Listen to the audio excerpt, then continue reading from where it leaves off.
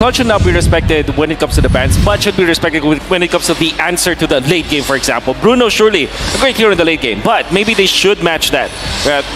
They should have a hero that can destroy the CW in the late game.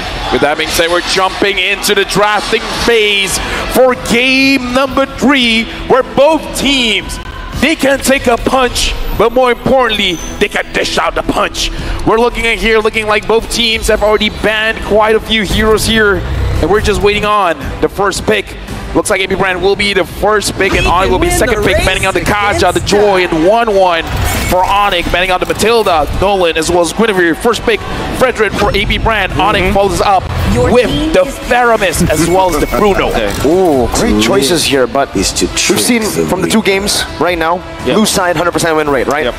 And I think Valen and Claude could be good for AP Brand. Claude obviously great against the Faramis, great against the Bruno. Valentina can be able to copy that Faramis. The only next option might be Lilia, so I'm thinking Lilia or Valen with the Claude here for AP Brand. Yeah, because I kind of feel like if you don't take those options, it is going to be bad out for you. Let's go 7 games. Oh, okay. Yes, we do want 7 games. Let's go! Let's go 7 games. You also have a picture of Alien there from Fireflux. Shout out to Alien if he's watching this. That's right. And again, looking at this, I agree 100% with you, Wolf. But looks like they're going for a different angle here. They're picking up the Brody as well as the Arlip, but we can see when it comes to the fights, they can fight a lot of CC here. Yep. And that's a combo. That Frederick and Arlet, it's a combo because you have supplementary stuns that can allow the Arlet to have so much dashes, unlimited dashes, unlimited ways to sustain himself.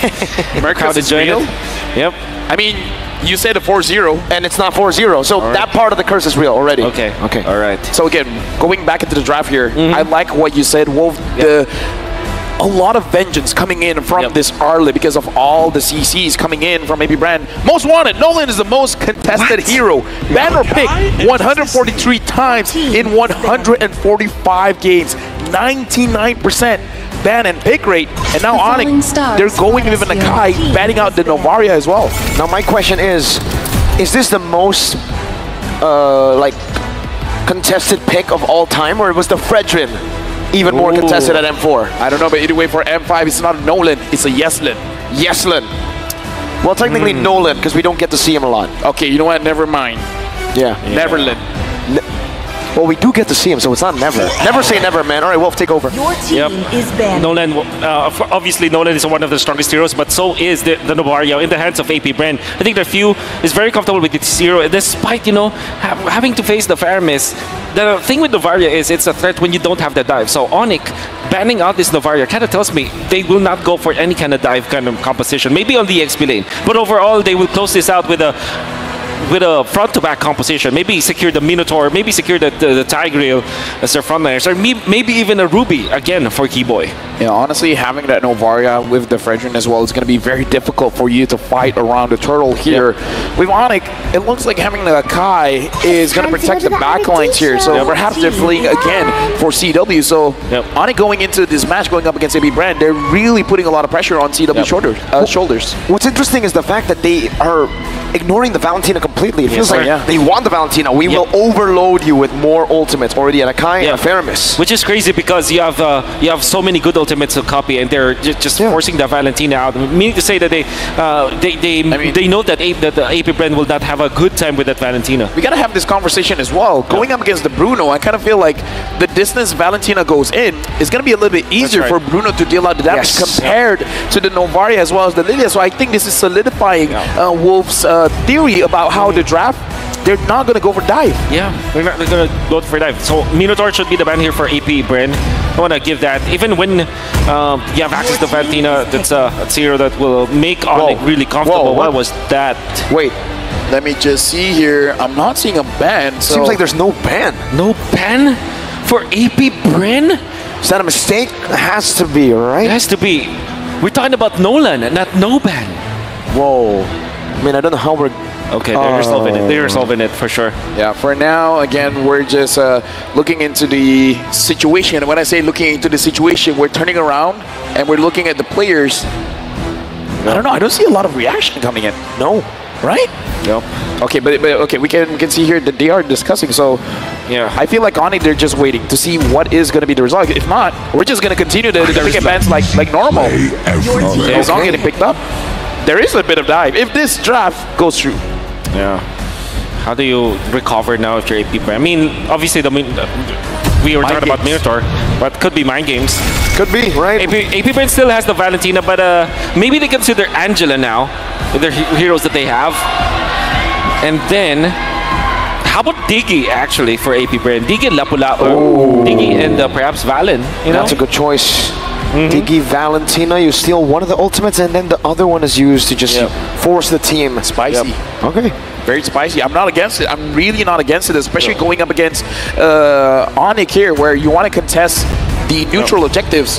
Having a lot of damage before the fight starts is going to help out, especially because they banned out the Novaria, probably because of that reason. Gord. This land is And the Lapu. and it will soon Hey, be a burial the ground. panelists talked about it. Hey, listen, right? Okay. So we got word that, okay, we're going through with this, but we got to talk about this Gord because even the panelists has talked about this is the new age of an Eve, new age of a Farsa. So it's all about zone control. Gord is great versus Faramis overall. But against Yuzong now. But against Yuzong, no, against Akai. Yuzong round? Oh man, that's a weird pick. But of course, AP Brand, they might be able to make it work.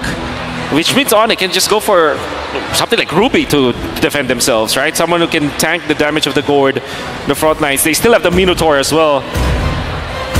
They have so many heroes for Kiba. Even a choke could work in this particular scenario. Definitely, against a Brody, right? I mean, that's usually the green light to go for a big pick. And hey, you called it, Mr. Wolf. The choke comes in. But yeah, to confirm to everybody who's still wondering, no ban, that is indeed what you see. No ban coming in from AP Bren. Mind games. Mind games. AP Brand wants to give a statement. Against Onyx, we just need 4. And here's the thing. But if they lose, right? But is it not impressive if they win, though? It would be. If they win, though. If they win, it would be impressive, amazing. But then I gotta ask, if they lose with 4 bans, that mistake could be like a bit costly. Oh, obviously. I mean, you're gonna be scratching your head so much, and you're gonna be filled with regret afterwards. Well, this just tells us that AP Brand just needs to win. Yeah. Well, we're jumping into this game. Hit Scratcher or not, we gotta see.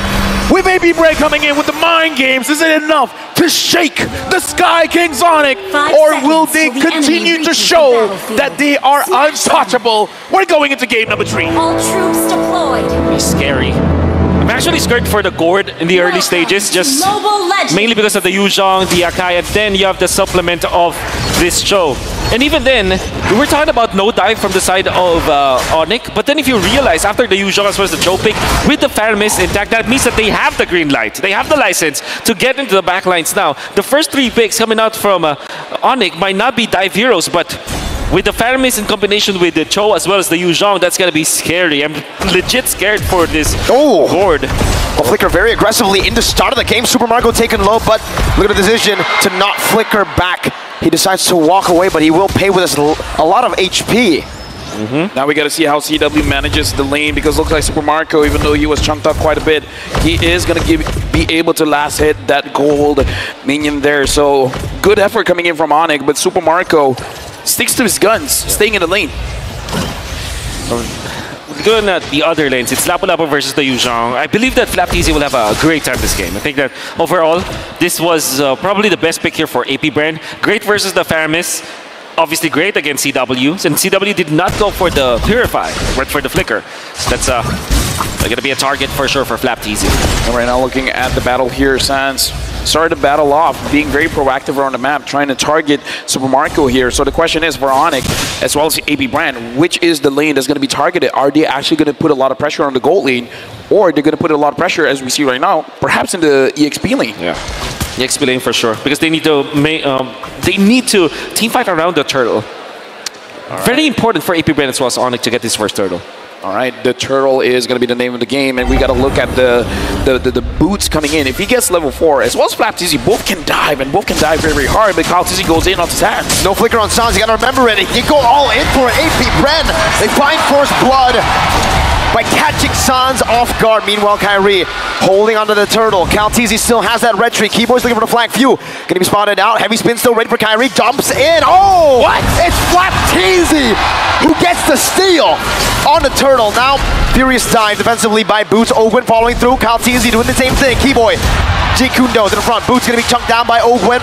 Boots running away still. Ogwin still chasing. Ooh. A big vengeance. Ooh, the final slash. Resetting. Bravest Spider by Flap. No flicker committed. No flicker to be used. Onyx still hovering over the orange buff right now. Flapteezy looks for the steal. Jumps in. Sans doing some damage back. Bravest Spider, the third spot gonna be used up right now. Mystic Gush. No flicker used. Flap. He didn't just steal the turtle. He stole the orange buff too. Allow me to say, Onyx needs to breathe because I don't think I would ever say this, but 1v1 and outplay from Sans pops the NetherRealm clutch. Massive play coming out from Sans, but my AP Brent with Ogwin as well as Flapteezy. Early game aggression coming out from them, and Kyrie was holding on to the retribution because it was cooling down. He was 2 seconds away from the retribution to be off cooldown. But then, Flapteezy steals that orange. Dual hero here, statistic as well, 70% win rate for Bruno and Fermis whenever they're paired up together. I was about to say, I kind of feel like Boots made a mistake because he was going down and he was going to, but before that, CW gets engaged on. Good stun over, flicker, backwards from CW. Keyboy with the way to the dragon defensively now as that's the Mystic Projectile, not connecting. Keyboy has got some stacks onto him, but Super Marco won't decide to pop that torn apart memory. Calteezy will decide to invade the enemy jungle, 2 levels ahead. Who gets it? Was that Kyle? Dude, at this point, even though Kyrie was able to scare it, but again, the difference there, 2 levels, that's a big impact, Wolf. Absolutely. And this is going to be a big problem for Onyx, especially because they're facing up against Brody Lapu Lapu. We're talking about the problems for Few, but now you can disregard that totally because AP Brent, they've created 4 problems for Onyx to solve. And Few, it's not a priority at all for Onyx. At this point, AP Brand, they can pick up the tempo because for Lapu Lapu, level 4 is all you need.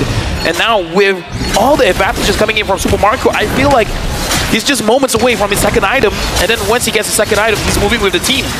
Okay, but Flapteezy on the other side gets picked off. Super Marco tried to go for Boots there, but Kyle will be able to trade it back for a neutral objective. He knows the info. Kyrie has used his red tree, and he goes straight for the purple buff. Keyboy.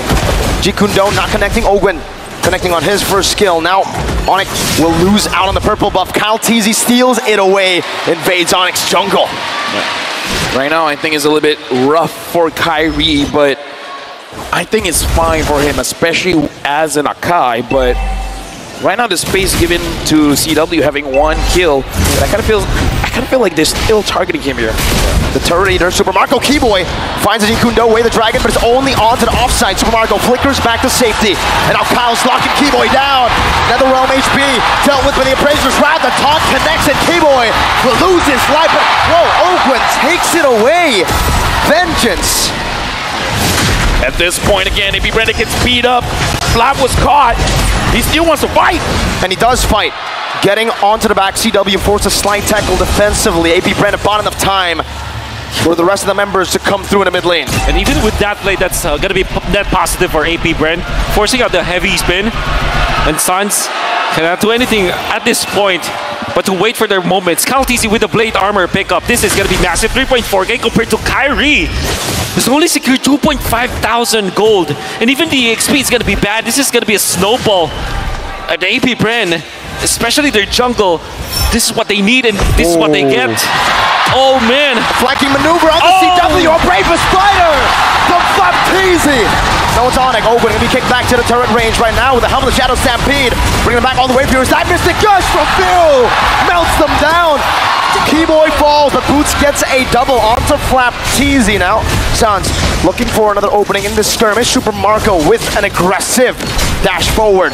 Kyrie looking to go for this orange buff right now, and Appraiser's Wrath secures the orange buff away from Kyrie. 2 levels ahead, and they're looking to go for the purple buff next. Dude, right now, I'm worried Super Marco just got that Malefic Roar.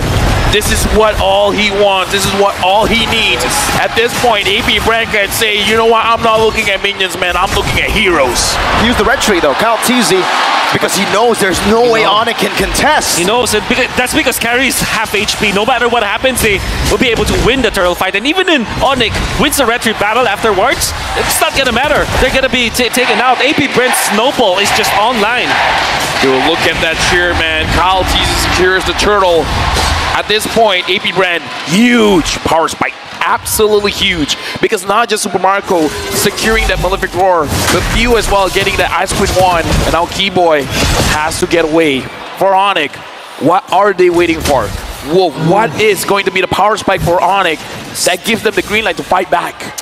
Maybe when they have level 15 on Kyrie, maybe if they have level 15 on CW, that should be the only option. And when will that happen ever? 16 minutes, 18 minutes? They have to buy the time. They have 9 minutes to buy, everyone. Now, Onyx definitely not in good shape to fight now. Yeah, looking at the items as well, a 1-item lead for the mid laner for AP Brand. Yeah, it's a 1,000 gold lead between the mid laners. That's something we don't get to see a lot from, but Few on this board so far, absolutely lethal. Ogwen trying to chunk Keyboy down. Meanwhile, the rest of the team trying to look for a dive. Yeah, right now, Onyx, they're in turtle position. This is Onyx being defensive. This is Onyx understanding the game. They can't take unnecessary damage. They can't take unnecessary risk. So try to feed as much gold as you can. But looking at how AP Brand is playing, Kyrie is going to be a little bit starved. So he's going to get that level 15 much later. 3 levels down. Keyboy now going to be engaged on his signature Cho. Final slash canceled away as Shunfu. Getting out, but not from the taunt and the Mystic Gush. Even the Netherrealm comes in late. Super Marco, turn of memory. Boots gets out in time. Ogwen diving in. Petrify, locking him down. Suns pulls Kyle. Ogwen flickers out of the Stampede. Up top, a turret traded in. CW finds it, but Flap TZ might be looking. No, he falls back. The good thing about that is AP Brand were able to force out some of the battle spells, the Petrify coming up from Boots as well as Sans' Flicker. They did have to spend some of their flickers, but the fact that they have forced Onyx to remove all of their resources means that they can take the Lord fight so easily. 12-9. That's the difference between Kyle TZ and Kyrie. Right now, looking at the formation here, Lord Dance initiated by AP Brand, doing quite a lot of damage to Lord. Onyx, they're spread out. AP Brand, they're clumped up together. Ogwen sees Boots.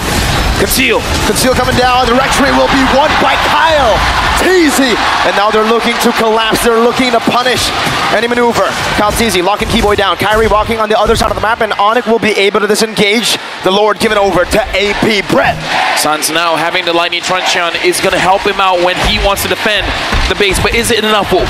Yeah, it's not going to be enough for now, for sure. I think that the best scenario now for Onyx is if they don't lose any of their inhibitors. It's going to be a tall order. One stab, Kyle takes it. Dude, damage dealt? Is this for real? It is for real. Ogwen doing the most. Ogwen doing the most, Few second place. But the damage from Suns looks like it is going to be enough. So I kind of feel like I agree with Wolf, just Lightning Truncheon. Can't do it just yet, but Keyboy goes in. That's a lockdown, but a Mystic Gush connects to the backline. Flap TZ will fall before Onyx frontline does. Now it's a lockdown. Oh, Suns gets wiped. AP Brand blitzed him down, bursted him out. And now AP Brand, 7,000 gold lead. Moving forward, they're looking at the inhibitor. Fully defense use. Oh! Again back to back! A quick stab from Kyle TZ. And Onyx has lost again on one member. The laser not quite in range. Onyx still able to defend from the first lord of the game. Mystic projectile, side tackle for CW, but it's not going to be enough to get him out of range. Even with the splash from the turret, Onyx lose a base turret with the first lord of AP Brand. And now Black Dragon form used by Bo. That damage, though! Memory, oh my goodness gracious. Boots was almost melted down. Whew. 2 base turrets. Let me just say, AP Brand, their mind games is working. Yep. It's working. It's working. And the thing is, losing Suns twice in a row. I mean, losing him once, that's a fine because they were able to get the kill out of Flap TZ, but losing him the second time meant that they will not be able to defend 2 of their turrets. That's a poke down onto Kyrie right now. Another realm, not. Oh, it's going to be in time. Keyboy finds a good way to the Dragon, but it's not going to be able to survive in this onslaught of damage. Boots finds a Petrify, Wind of Nature, but still Sparkle falls. The Ghostburster is able to take him down. CW dealing some damage, but AP Bren decide to disengage. 2 for 1 in favor still of AP Bren. Look at the items, Wolf. What else does Onyx need? Another defense item for Kyrie for sure, because you see that when he turns up into the fight, even when he's not dying, he's put so low that the heavy spin is not going to be utilized properly. So he needs a second item for sure. We have Sky Guardian Helmet eventually for him to be able to tank up, and then eventually a Radiant Armor. They definitely need Radiant Armor here from Onyx. Somebody has to take it, otherwise Few will just destroy them. CW looking like he wants a Demon Hunter Sword as well to be able to deal enough damage, because Kyle Teasy has been soaking up so much damage coming in from CW. Right now, Onyx, they're at the back foot, but again, they've been in this situation time and time again, so I kind of feel like every brand, they can't fall asleep here. They got to make sure, tighten the gameplay, and make sure they don't make a mistake coming in. Stampede from Suns. A resource used up. Kyrie poked down by Ogwen. And also by Few. Kyle holding the Lord. Pinned down. Final slash used up already. Suns. Shadow Stampede once again. Mystic Projectile connecting. Chunking Suns for a bit. Onyx are still hovering over. Watch out, Marco. Yep, right now, Keyboy used the conceal, but immediately found out. I don't know how Keyboy can go in, man. He has to make some kind of miracle play. Suns, even he can't find any angles. He has a flicker. Onyx looks like they have to disengage. They have to. There's no way they can contest an AP Bren. Capitalize. A free Lord in the 13th minute.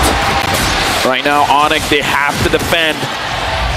At this point, too much damage, man, being dealt out by this Discord. They got the Yuzong, but the Yuzong can't even go in.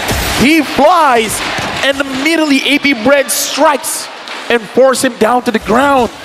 Boots can't do much here. Radiant Armor picked up by Kyrie. Keyboy has his flicker back. Suns is the most important hero for now for Onyx. And he might be final slash. That's going to be a problem for the side of Onyx. Ogren looking for an angle right now. Mystic just on Kyrie. Heavy spin with another realm right now. The Lord's going to be dealt with right now as Keyboy jumps into the back, not able to find an angle. Stunned up, Tane CC. Keyboy taken out. Sans with flicker. Shadow Stampede. A Brazier Splat connecting LCW. But it's still going to be able to dish out some damage. Flop Teasy with a Brazier Spider. Onto the back with a flicker as well. Boots finds a better fire on the Cal Teasy. Final slash. Bringing it back. But he finds the kill.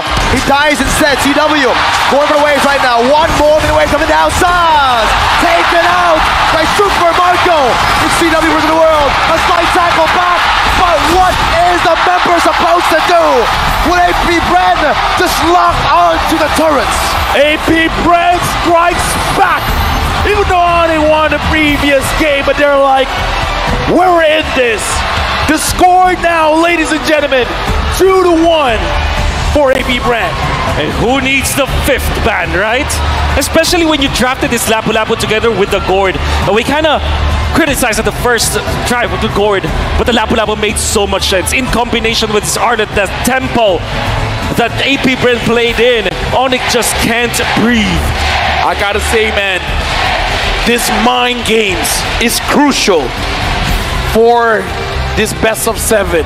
The real question that I think it's on everybody's mind. Coach Ducky, Coach Ren, was that a mistake or was it all part of a big grand plan? Given how amazing AP Bren controlled the early, late to mid, I can't even say if the mid or the late happened where it did because of how well they forced the advantage. They bulldozed through Onyx, choked out all of their resources, and made it seem like they got all the heroes they wanted anyways and put Onyx where they needed to be to go 2-1 already, this deep into the series. Like, truly, it's interesting to see. Did it come to a point where everything fell according to plan, so much so that they didn't even need that final ban at the end of the day? Or was it really just nicely done? The team played perfectly well. Let's not forget the fact that they could stack their CC almost immaculately, but I think we have to talk about our MVP here, brought to you by the Republic of Gamers.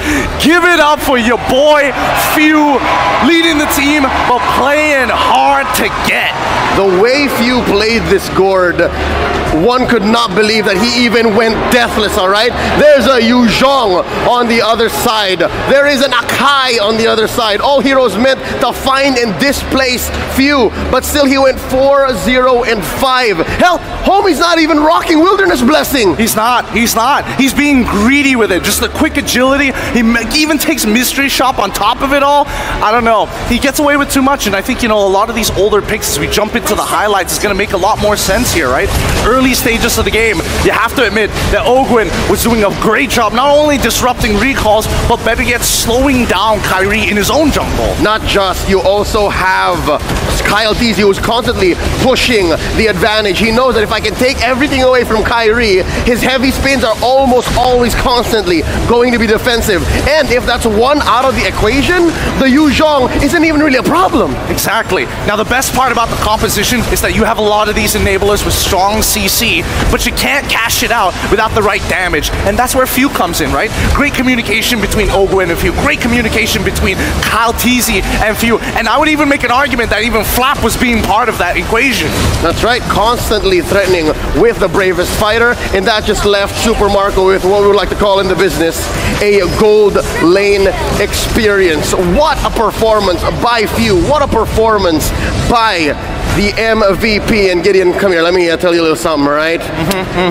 Few is a two-time SEA Games gold medalist. He's two-time SEA Games gold medalist? No way! I mean, that's not even all. He was part of the original roster when they crushed it at the World Championships at M2! With that said, let's go ahead and check out the emblem loadout here.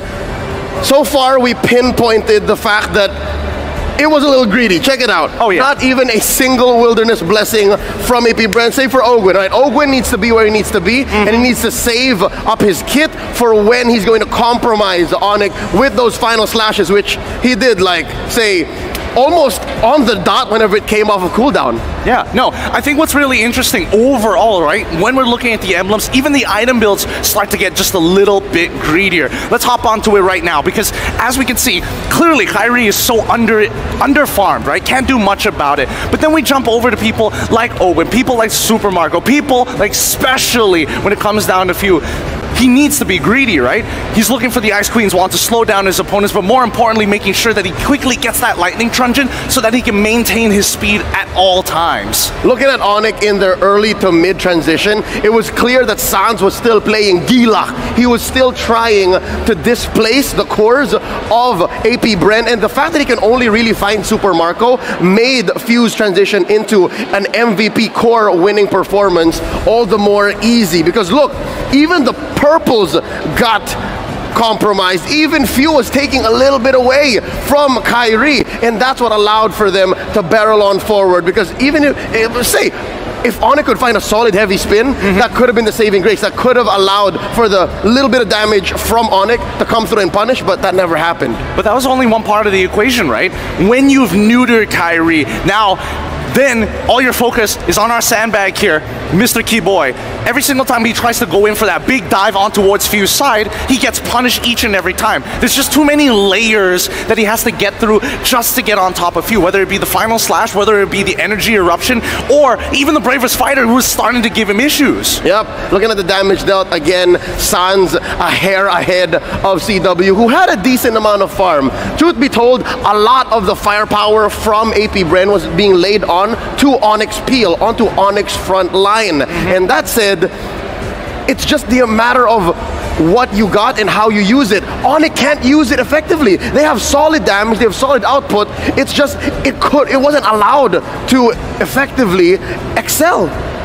Unironically even, I feel like even when you're locked into farmers, you're trying to play a team fight composition designed around just finding the right team fight around neutral objectives specifically, that might have been the big punishing moment, right? Because you don't have those small skirmishes, you don't have those messy fights, you don't have those enablers anymore. You must move as 5, and you cannot divide and conquer.